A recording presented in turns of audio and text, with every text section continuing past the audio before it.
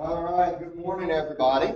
Good morning. I'm going to go ahead and open our Bible study with a word of prayer, and then we're going to jump right in the Gospel of John, chapter 8. Father who art in heaven, hallowed be thy blessed and holy name. We are so very grateful, thankful for the opportunity and the ability and the abundant blessings that you have given us that we can assemble here together on this Lord's Day, that we can study a portion of your word, that we can seek to find ways to apply it to our lives and to the lives of others, that we can grow through edification spiritually and through the ingestion of your word into our souls. Father, we pray that as we partake of your word at this hour, that it would go into our spirit, become one with us, that we might become one with you, that we might dwell in one another, and that we might become closer and more like the Father. Father, if there is any sin on anyone in this attendance at this hour, that it would be forgiven them. And if we have sinned against anybody, and that is still held against us, that we would be forgiven of that. And if anybody has sinned against us, that you would also forgive them of that they might not be held out of communion with you because of something that they have done against us. Father, we ask that you would help me to have a ready recollection of the things that I've studied, that I might deliver it in a way and manner that all might be able to understand. Pray that you would be with the hearers this time, that they would have softened hearts, that the word might be able to be sown deep into them. Father, we pray that you would be with those at home that are listening to at this very hour, whenever they are hearing this message, that you would also open their hearts and their minds, and that they would be receptive to your word, that they would search the scriptures diligently like the Bereans, and they would study to see if the things we are saying are so. Father, we ask all these things to be in accordance to your righteous divine will, acceptable in thy sight. In Jesus Christ's blessed name we pray. Amen. All right. So we're in John chapter 8.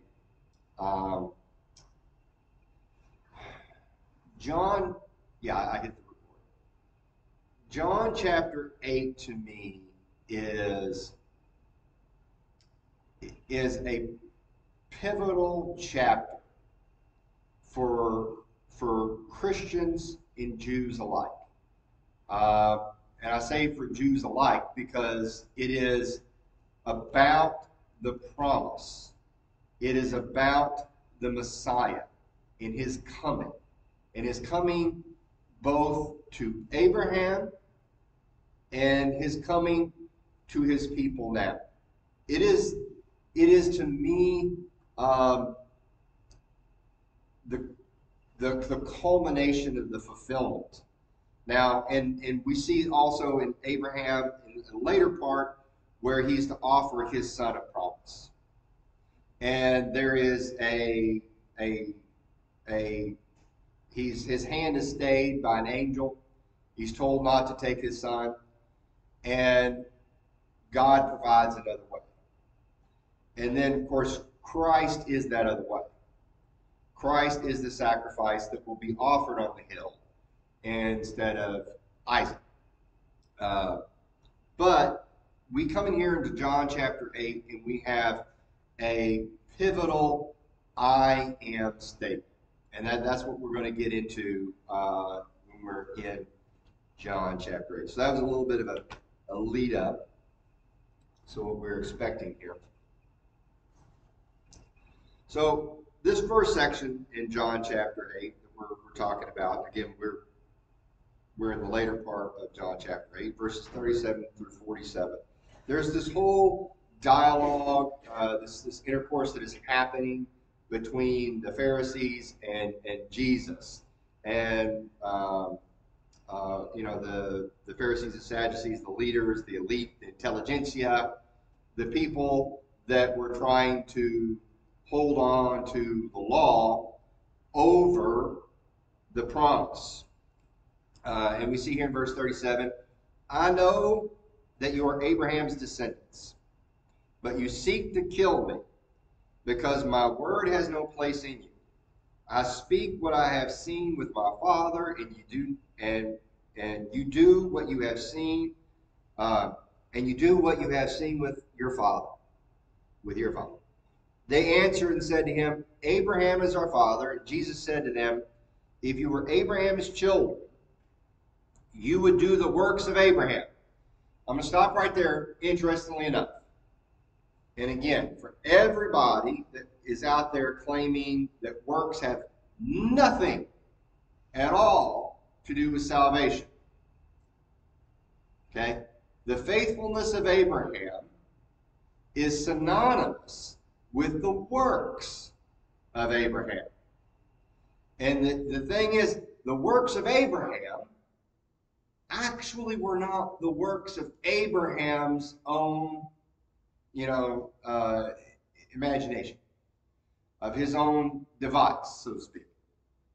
There were works that were given to him to do by God. And every time he would do the things that were asked of him by God, that would be faithfulness. So again, this Jesus is saying, you would do the works of Abraham. Meaning what in this context? God spoke to Abraham. Abraham obeyed. Who's speaking to the descendants of Abraham right now? God. Yet they're not obeying. Okay? They're not adhering to the word of God. They are not doing the works. They're not being faithful. They're not being obedient. Verse 40. But now you seek to kill me, a man who has told you the truth, which I heard from God. Abraham did not do this. You do the deeds of your father. Then they said to him, we were not born of fornication. We have one Father, God. Okay? So again, what would they claim? They would claim Abraham is their father. Okay? Because they're descendants of Abraham. Now they're like, oh, no. Our Father is God. What is one of the big things, reasons why they want to kill Jesus the Christ? What was one of the claims that he made? And he makes repeatedly in his statements, these I am statements, that he's God, that he's the Son of God. And now here they are. They're saying we have one Father, God. Okay, the cognitive dissonance of these individuals is hard to imagine, but then go to a college institution anywhere in this country and you will see it on full display. It hasn't gone away. Okay? They're changing their arguments on the fly. Hey, we're descendants of Abraham. And then he says, oh, well, Abraham would do the works of God, and then they change their argument. Oh, well, no, we're not of fornication, we're of God. Well, what about the last thing you were saying? But anyways, verse 42, Jesus said to them, if God were your Father, you would love me, for I proceeded forth and came from God. Nor have I come of myself, but he sent me. Verse 43, why do you not understand my speech? Because you are not able to listen to my word. You are of your father the devil, and the desires of your father you want to do. He was a murderer from the beginning. Now again, he's saying that you want to kill me. And again, because you do not hear my word. What are we told that Jesus Christ is in John chapter 1? The Word. And the Word is truth, right? So in the very beginning, Satan sought to kill the truth, sought to kill the Word. The same thing they're trying to do now. Okay? Because there is no truth in him. When he speaks a lie, he speaks from his own resources. For he is a liar and the father of it. And again, Jesus is the author of everything created. Created of heaven and earth. Creator of mankind. He is the author of truth.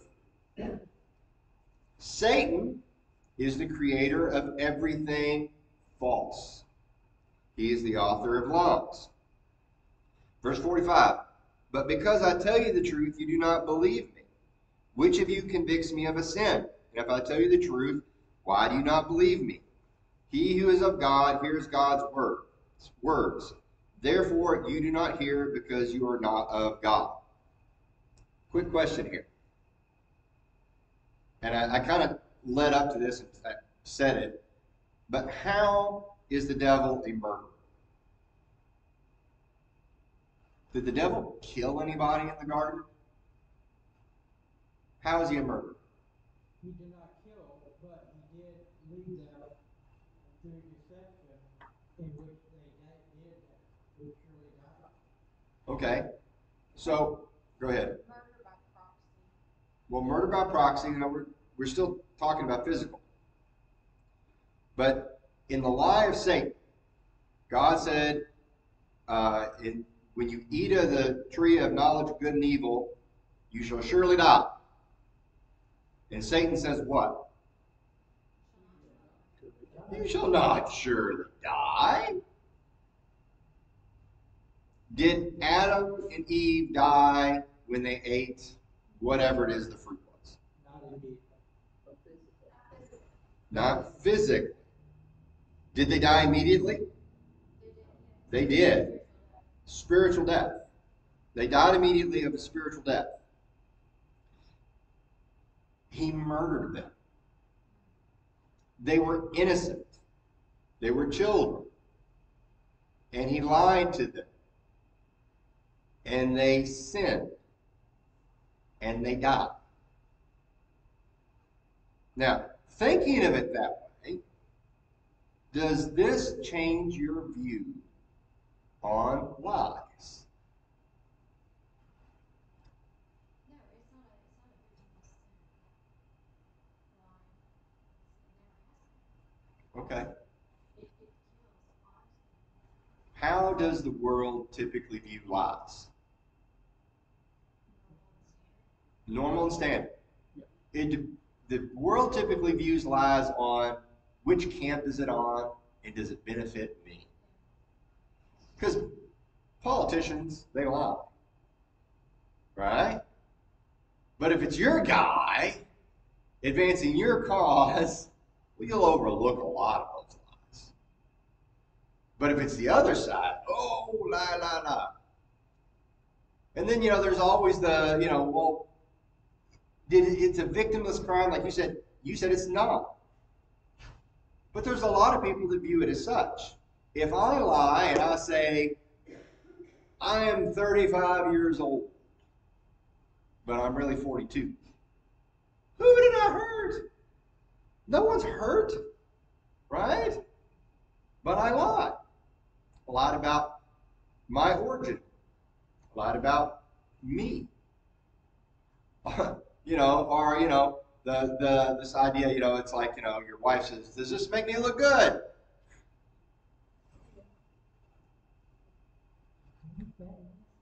Yeah. Am I being kind? If she puts on, if my wife put on something that made her look horrible, like say for example, say if moccasins. I don't mind her wearing moccasins in the house. Don't wear moccasins out of the house. But if clown shoes came into fashion, okay, size 15 big boat shoes, and my wife's flopping around in these things, says, these things make me look good. And I'm like, yes. Am I being kind to her? You're looking out for yourself. I'm looking out for my own self-interest. Okay, the same way when we lie in that regard. We're lying to build ourselves up. We're lying to advance ourselves. We're lying to ourselves. And in doing so, when we lie to other people, we hurt them. And so we need to view lies as they truly are, death of the truth. Death of the truth. It's like I'll tell people all the time, Like, okay, and use this all the time, honestly, in the trans ideology. Oh, would you rather have a dead daughter or an alive son? And so then they're like, well, if you acknowledge him, acknowledge the lie that she is a boy, then you'll keep your son alive. No, that's not what we do in any sphere of mental care. Well, it comforts them. Well, if you go to see an oncologist, as a cancer doctor, because you got a pain in your lung, and they look at the x-rays and they look at the test results, oh my gosh, that is a lot of cancer, but if I tell him it's cancer, he's going to be really sad. So I'm just going to say, everything is hunky-dunky, life is tickety-boo. You are fine. You're good to go. Might want to make a will. But other than that, you're good to go? No. Now, if you tell him the truth he's got cancer, it's going to make him sad. But it empowers him with the truth. The same thing when you tell somebody they're in sin, it can make them sad. It can make them angry too. But if they have a love for truth and they're told they're in the wrong, that's going to cause godly sorrow. And godly sorrow is going to cause repentance. But if you don't tell them the truth, then they never have the opportunity for godly sorrow. They never have the opportunity for repentance because they don't know they've done anything wrong. So, this idea, and it comes, love the sinner, hate the sin. Well, people have taken that to love the sinner, love the sinner, love the sinner, love the sinner, love the sinner, love the sinner, love the sinner, love the sinner. And in order to do that, we have to keep loving the sinner. We can't ever tell them about their sin because that's going to be mean and hateful. That's like love the cancer patient, but don't treat the cancer. We have to be people of truth. When you put on the whole armor of God, the very first thing is that belt of truth. And that belt of truth is what everything else sits upon. Also, if we let the person lie, and the person's going to lie, then our trust in that person's going to go away. Well, is he lying to me too? Oh, yeah. That's a great point. You lie to somebody at any point in time, from there on, the rest of your life, they have to ask themselves, is this a lie? You lie once. Is this a lie? You don't know. They do that all the time on the stands. If they can find somebody who has a history of lying, that sows doubt amongst the jury. What is the boy who cried wolf? Okay, we taught stories about that to children about not lying because the truth was important, right? And now we're writing kids' books about infinite numbers of genders. Why? Because Satan wants the world in the lie. He wants the world in sin and in death. And we need to be different. We tell a lie this time of year anyhow. Or a lot of people do, because we tell about this guy, big fat guy in a red suit. Yep. Yeah, Santa Claus. Okay, checking to make sure there's no small children in there. Mm-hmm. Young at heart. We lie about it, Mm-hmm. even though we know that it's really ideology. Yeah. Well, there was an actual Saint Nicholas, but he didn't have flying reindeers and do stuff like that. By the way, actually, they think that this idea of flying reindeers came from the reindeer eating certain plants that cause them to get like a toxic effect that makes them like drunk, and they'll do things like jump off cliffs and stuff like that.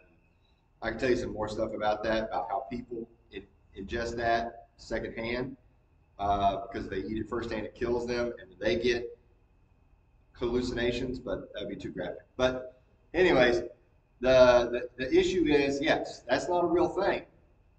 And we shouldn't lie about that, because if we tell our kids from birth that you have this real person running around, then later on, he's watching everything you do, by the way, whether you're good or bad. He sees you all the time. And then they grow up, and then we say, hey, there's this God, and he sees whether you're good or bad all the time. Sound very familiar? That's all it knows if you're good or bad. Yeah. So, and then the last thing I want to point out here. Which of you convicts me of a sin? He asks this question a few times in Scripture. He gives people ample opportunity to make a witness against him. Okay?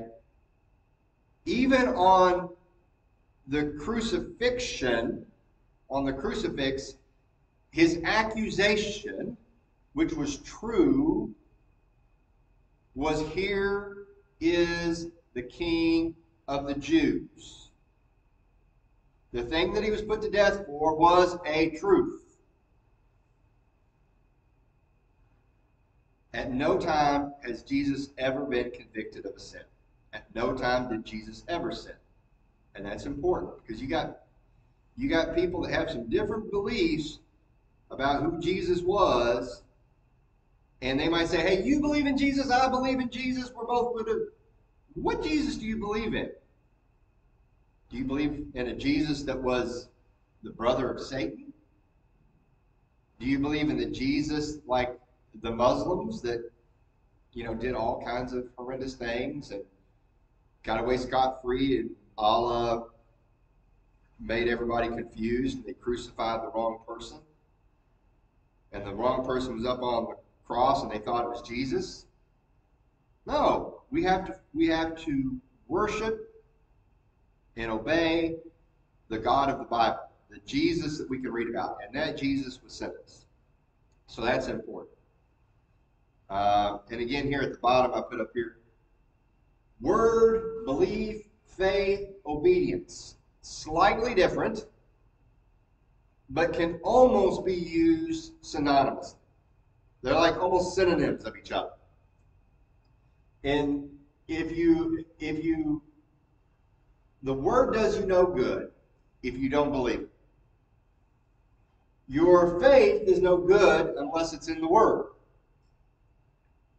And you do not have faith, if you read James chapter 2, you do not have faith if you don't have obedience. But they are slightly different. Meaning that you have to first hear the word, and then you have to choose to believe it. That's your faith going towards God. And then you have faith. That is what God is imparting to you. That is the gift. And that faith will then cause a change in life and obedience. So they also progress. But they can also kind of be used interchangeably, because if you take one out, it's like having a three-legged stool. You kick out one of the legs, the stool goes down. Unless you have all of those, you have nothing. If you have obedience, but you don't have a faith to guide it, what are you obedient to? If you have a faith, but it's not in the Word, what is your faith in? If you know the Word, but you don't believe it, then what good is it? Again, you have to have all of these. So here we are, the I am statement. I am the eternal one. Chapter 8, verse 58. And if you have a hard copy Bible, I ask you also to open up to Genesis chapter 18. We're going to go to Genesis chapter 18 and Genesis chapter 21. Then the Jews answered and said to him, do we not say rightly that you are a Samaritan and have a demon? I find this interesting. That they, over a demon, the accusation they have against him, the worst thing they can say is you're a half-Jew. You're a Samaritan. So the worst thing that they could lob at his direction was basically a racial slur, that he was unpure. But then apart from that, he also has a demon. So you're not only a Samaritan, but you have a demon. And Jesus answered, I do not have a demon. He doesn't even bother to mess with the Samaritan. He's like, I do not have a demon, but I honor my Father, and you dishonor me. And I do not seek my own glory. There is one who seeks and judges. Most assuredly I say to you, if anyone keeps my word, he shall never see death. Now again, this is this whole Satan and God dichotomy back on display of Genesis chapter 2, chapter 3. God sets in order the world, and if you obey what I tell you to do, you will never see death, spiritually or physically. And Satan's like, oh no, you won't see death. You can do whatever you want, and you'll be fine. Here, Jesus is talking about spiritual. He's not talking about physical. But here is, if anyone keeps my word, he shall never see death. Then the Jews said to him, now we know you have a demon. Abraham is dead and the prophets, and you say, if anyone keeps my word, he shall never taste death. Are you greater than our father Abraham, who is dead, and the prophets are dead? Who do you make yourself out to be? Now there was a large group of individuals, the Sadducees, that believed not in the resurrection. The Pharisees believed in the resurrection, but the Sadducees didn't. And the general Jewish population, some would believe and some wouldn't. But they didn't believe in a resurrection. These people were dead. They served. They got the best they were going to get, which Abraham wasn't great. He didn't really have any possessions. He didn't own the land. But that was as good as it was going to get. And so you can see why that they, wanting to keep the status quo, wanting to keep the Sanhedrin, wanting to keep the temple, wanting to keep the gravy train rolling off the sacrifices, because they had to get what they could get here in the flesh, because there was no resurrection. But Jesus answered, and of course, God is not the God of the dead, but of the living. So we know that when, God said, I am to Moses, I am the God of Abraham, I am the God of Isaac, I am the God of Jacob. He was not the God of the dead, but of the living.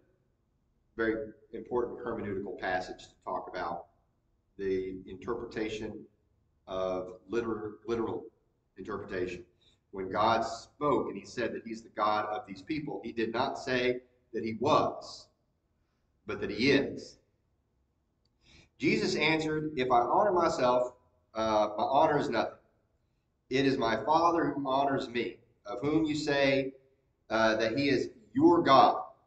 Yet you do not know him, but I know him. And if I say I do not know him, I shall be a liar like you. But I do know him and keep his word. Your father Abraham rejoiced to see my day, and he saw it and was glad. That's, okay, think about what I just said. Literal. Okay? God wasn't the God of dead people. He didn't say past tense, but he is.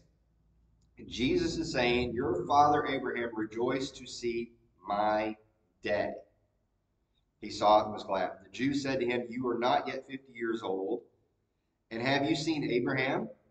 And Jesus said to them, most assuredly I say to you, before Abraham was, I am. Then they took up stones to throw at him, but Jesus hid himself and went out from the temple, going through the midst of them, and so passed by. For people that say that Jesus did not claim to be God, this right here is one of the best passages to go to. They absolutely understood Jesus making the claim that he was God. And if we go to Genesis chapter 18, starting at verse 1. Then the Lord appeared to him by the terebinth trees of Miriam, as he was sitting in the tent door of the heat of the day. So he lifted his eyes and looked, and behold, 3 men were standing by him.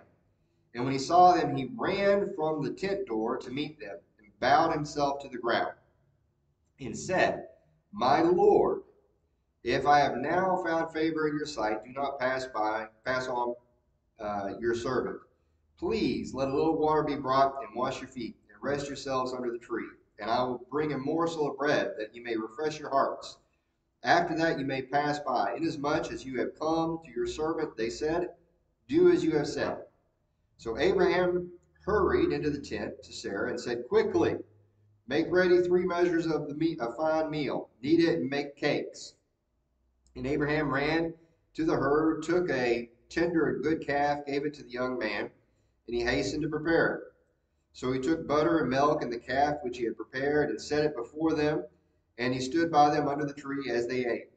Then they said to him, Where is Sarah your wife? So he said, Here in the tent. And he said, I will certainly return to you according to the time of life. And behold, Sarah your wife will have a son. Sarah was listening in the tent door, which was behind him. Now Abraham and Sarah were old, well advanced in age, and Sarah had passed the age of childbearing. Therefore Sarah laughed within herself, saying, After I have grown old, shall I have pleasure, my Lord being old also? And the Lord said to Abraham, Why did Sarah laugh, saying, Shall I surely bear a child since I am old?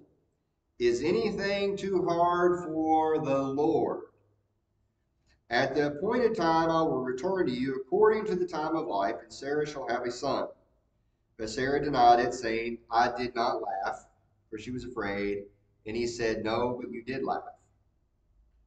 Then the men arose from there and looked toward Sodom. Abraham went with them to send them on their way. And the Lord said, Shall I hide from Abraham what I am doing? Since Abraham shall surely become a great mighty nation, and all the nations of the earth shall be blessed in him. For I have known him in order that he may command his children and his household after him, that they keep the way of the Lord, to do righteousness and justice, that the Lord may bring to Abraham what he has spoken to him. And the Lord said, Because the outcry against Sodom and Gomorrah is great, and because their sin is very grave, I will go down now and see whether they have done altogether according to the outcry against that has come to me. If not, I will know. Then the men turned away from there and went toward Sodom, but Abraham stood before the Lord. So again, we have this interaction between a man identified as the Lord. Now, he rejoices to see him at this point. But then the Lord said, You're going to have a child. I'm going to give you a promise. And I am going to return when I fulfill that promise in the time of life. So turn to Genesis chapter 21. Genesis chapter 21, verses 1 through 7. And the Lord visited Sarah as he had said. And the Lord did for Sarah as he had spoken. For Sarah conceived and bore Abraham a son in his old age, and the set time of which God had spoken to him. And Abraham called the name of his son who was born to him from Sarah, whom Sarah bore to him Isaac. Then Abraham circumcised his son Isaac when he was 8 days old, as God commanded him. Now Abraham was 100 years old when his son Isaac was born to him. And Sarah said, God has made me laugh, and all who hear will laugh with me. She also said, Who would have said to Abraham that Sarah would nurse children? For I have borne him a son in his old age. And then it goes on to say that they rejoiced and they had a feast. But we see here that in Genesis 18, a man identified as the Lord, one whom Abraham bowed before and served. And the other 2 men were sent away in this judgment of Sodom and Gomorrah. But who was there? The Lord. And he said, I will return in the time that I had told you I would return, the time of life. And he does.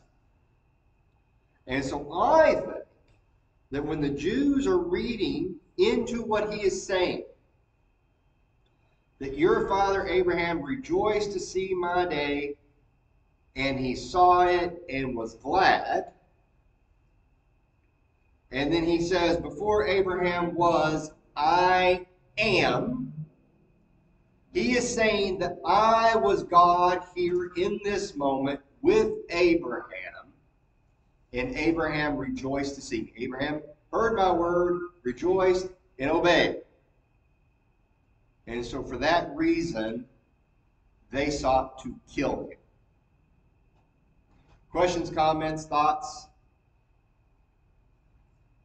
Could it also be that particular passage could refer to Jesus' work? Because Abraham was with the Lord at that point, and he would have known that Jesus was born. Well, it's possible. I can't speculate on what individuals know after they're taken, after their earthly death. It's possible that he could rejoice at Christ's birth. It's possible. But in the context of speaking to Abraham, and again, going all the way back, Abraham hears the words of God. The word of God comes to Abraham, and Abraham hears it, believes it, has faith in it, and that faith causes him to have obedience. And I know because I was there. So I think that this is much more likely regarding, in the context of John chapter 8, his interaction with Abraham, and them specifically asking him about his age. There's no way you could have been there because you're not old enough. Well, I was there because I was God, because I am God, because I'll always be God, because I am. Period. And it's like, I also want to know, would he, I mean, he knew that it was the Lord. How did he know it was the Lord? Or was that divinely put on him that it was the Lord? And did the Lord look like to Abraham what the Lord looked like to the Jews that he was speaking to at that point? Those are just things that. Those are awesome things to think about, contemplate, meditate upon, but we don't know. There is, just like the individual that was like the Son of God that was in the fiery furnace. These individuals that how they were able to identify this being as something more than just a normal man. I don't know. Abraham was in tune with God. God had spoke to him. And so whether vision, whether dream, whether appearance, I mean, again, these two men that were with the Lord, they're identified as men. The Sodomites wanted it because they looked different. Yeah.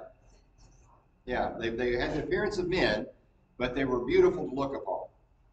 I don't know if Jesus was walking about in the same flesh that he walked in the garden with Adam and Eve, as he did when he walked with Abraham, as he did when he walked with those by the Sea of Galilee.